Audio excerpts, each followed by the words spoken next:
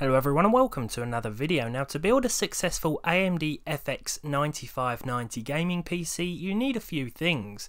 You'll need a top-end 990 FX socket AM3 Plus motherboard, a quality liquid cooling solution, and a decent high wattage power supply. This machine has none of those things. I bought this build second-hand online for £200, roughly $240 or €220. The basic specs were listed and therefore I assume that the rest of the components would be sufficient in keeping this thing stable. An AM3 Plus based build certainly doesn't sound like the best way to spend £200, but my intention was to sell the individual components separately for a quick profit. This would have been pretty straightforward considering high-end AM3 Plus stuff still fetches decent money. The initial purchase was a risk and ultimately didn't work out for me too well. After all, I still wanted to test this thing out with a few games and see how the processor handles itself in 2019. So let's talk about this fire hazard and discuss why this hardware, as quality as some of it is individually, really isn't a good combination. Let's start with the AMD FX 9590. This is a 220 watt CPU. 220 watts. It was originally sold in 2013 for $920 as an OEM part, but later got released to retail for $320 with a bundled Cooler Master liquid cooler. I think the one we have here is an aftermarket Corsair H55. It's okay, but you'd get better cooling capabilities from a decent air cooler. Anyway, the 9590 is an 8-core chip with a stock speed of 4.7 GHz and a boost clock of 5 GHz. It left the factory overheating, and because of these hefty specs required one of the handful of expensive and supported motherboards in order to run stable. Which brings me on to this. This Asus 970 Pro Gaming Aura is a good ball, don't get me wrong. There's SLI and Crossfire support, 2133MHz DDR3 memory compatibility, and on top of that it looks great. But the FX 9590 isn't officially supported. According to the Asus site, it supports up to 125 watt CPUs. I mean, it might work with imminent risk of damaging something, but it's certainly not advisable. I don't know how long the previous owner used this setup for. At this point in the commentary I haven't even tried switching the system on. I just can't bring myself to risk it yet. And what doesn't help or ease my feeling of dread is the absolute shambles of a power supply. At first glance the inexperienced eye might see this and think, ooh, 850 watts and quad rails. What a bargain for £30. But that's the first problem. A power supply's quality is usually reflected in the price, more so than a lot of other components. This one might be fine with less power-hungry hardware, but in a build like this, I just wouldn't trust it. The Amazon reviews are 50-50, but when half the reviewers say it stopped working in a few months' time after they bought it or blew up, that's usually not a good incentive to opt for one. For the time being, I'm going to switch it out for my Seasonic Focus Plus.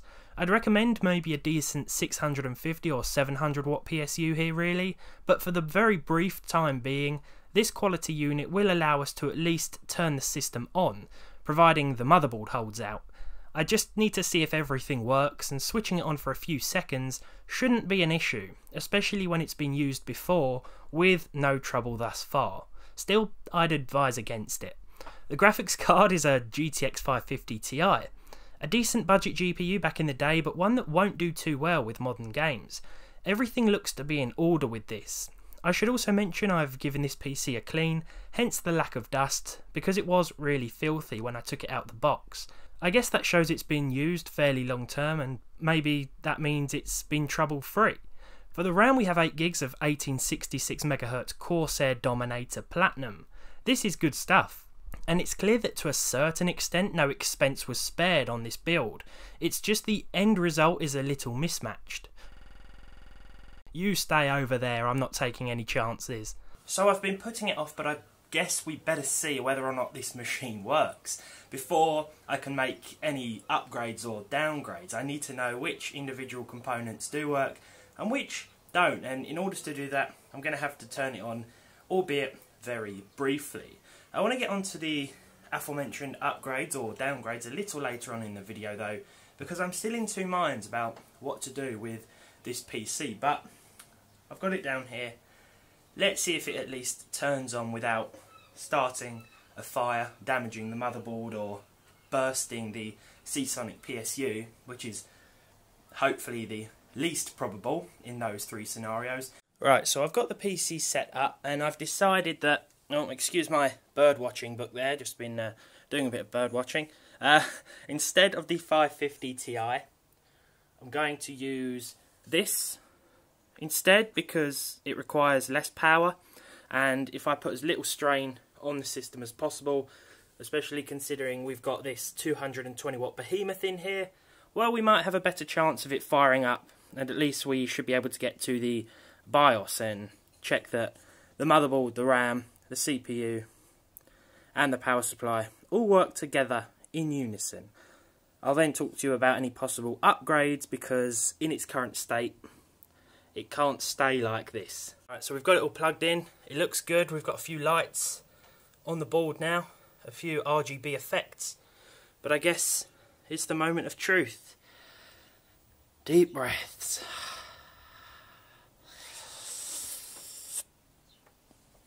But first, a word from our sponsor.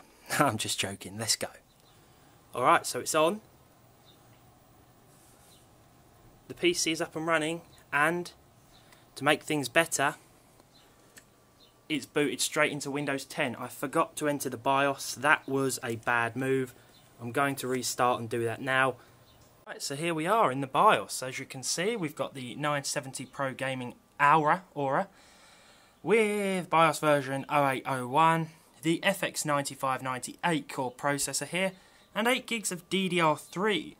The processor's actually pretty stable at 37 degrees idle, which for one of these is pretty decent, or so I've heard, but it remains to be seen how hot that will get under load. Something I really don't want to try, as I say, on a motherboard that's only rated for 125 watt CPUs. I'd love to just exit the BIOS now, boot into Windows and test a few things, but it's just not worth the risk, especially when we're dealing with high-end, albeit older, but still pretty expensive hardware here. I've taken silly risks before on this channel, they haven't always paid off. And yeah, I think what we're going to do is change a couple of things and then go from there.